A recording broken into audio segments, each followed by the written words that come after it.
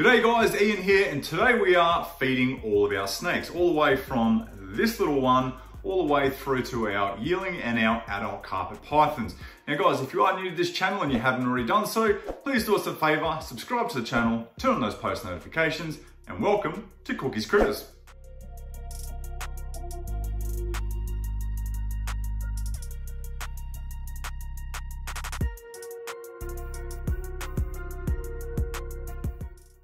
Okay guys, so the most important thing we can do before we feed our snake is make sure that their tub or their enclosure is nice and clean. Now, the reason for this is after they've had a rodent, we want to let them digest their food uninterrupted for the next 24 to 48 hours. Now, obviously with a big lump in their belly, they will feel a little bit threatened that they aren't as mobile, they can't get away from you as easily, so they can be a little bit more aggressive and a bit more defensive. So leave your snake be. Plus, in the first couple hours, the risk of regurgitation is quite high. So guys, once you feed your snake, leave them be, don't handle them, don't interrupt them, just let them enjoy and relax for the next day or so. Okay, so ahead of time, before this video, we've gone through, we've cleaned all our tubs, we've cleaned all our enclosures. So the next thing that we need to do is we need to prep the rodents that we are gonna feed our snakes. So guys, ahead of time, we've gone through, we've counted all our snakes that are going to be fed on this video, and we've got the frozen rodents out of the freezer according to the size requirements of each snake. Now, there are two different ways that we like to defrost our rodents here at Cookie's Critters. So with the magic of editing, we are going to skip ahead to these rats being defrosted. Okay, so here we go. The rodents are now nice and toasty warm, and we're going to start feeding them off. So let's get into it. Hey guys, so we're going to start off with feeding a few of our hatchling growouts. We are feeding them pinky rats, and we'll see how we go.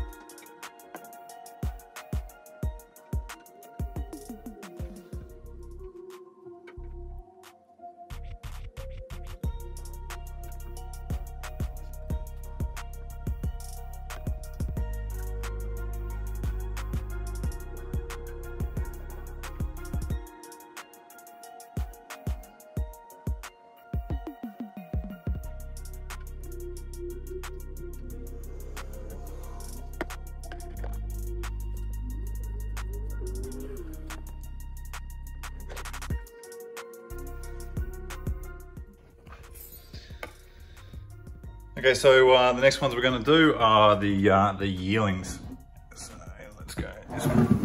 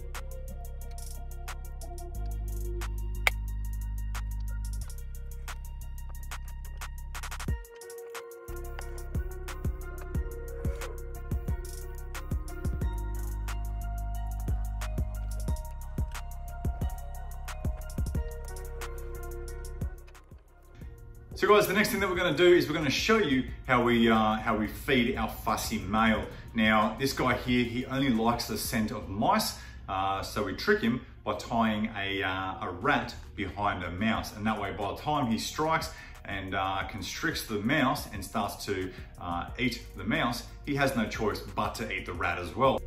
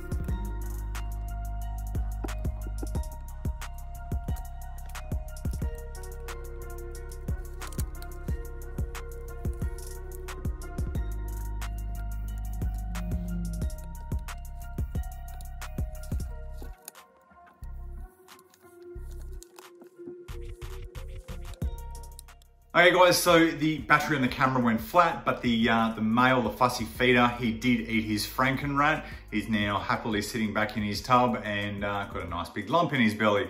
We will move across to our quarantine area and we will feed the Antaresia that we do have in that space. Guys, stick around. Okay guys, so we're in the quarantine area and we've just got a few little Antaresia in here that need to be fed. So let's get onto that.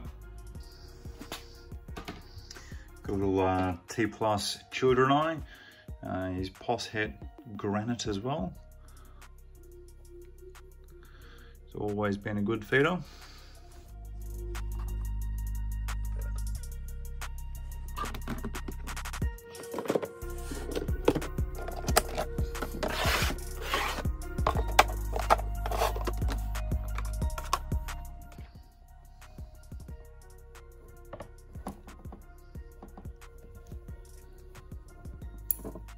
Another little T+ Childreni.